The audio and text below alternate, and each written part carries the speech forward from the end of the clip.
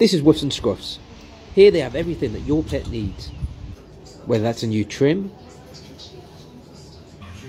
a relaxing day of dog boarding, or even some swimming lessons. But today they have a very special visitor.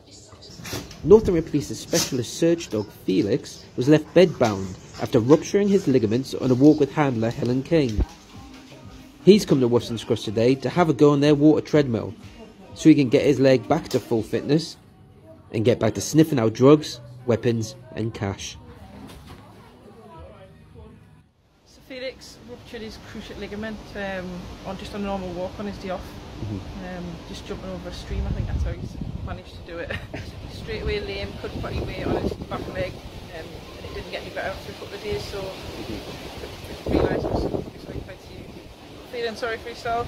It's a bit of a nightmare to keep calm, and he's been on like bed rest. He doesn't like that at all.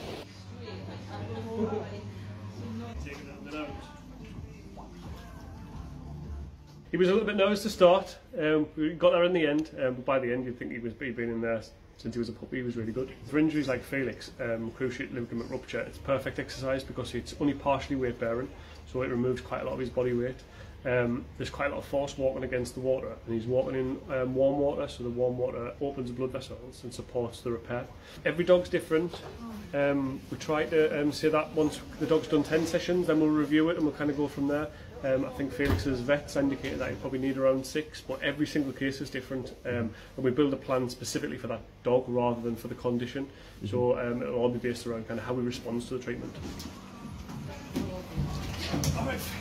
Initially a little bit shell-shocked. I think he didn't realise what was going on, but he got the hang of it by the end. I think he was really pleased with his progress, so hopefully that'll help him get back to work just a little bit quicker. Yeah, comfortable now, he's not like that, yeah.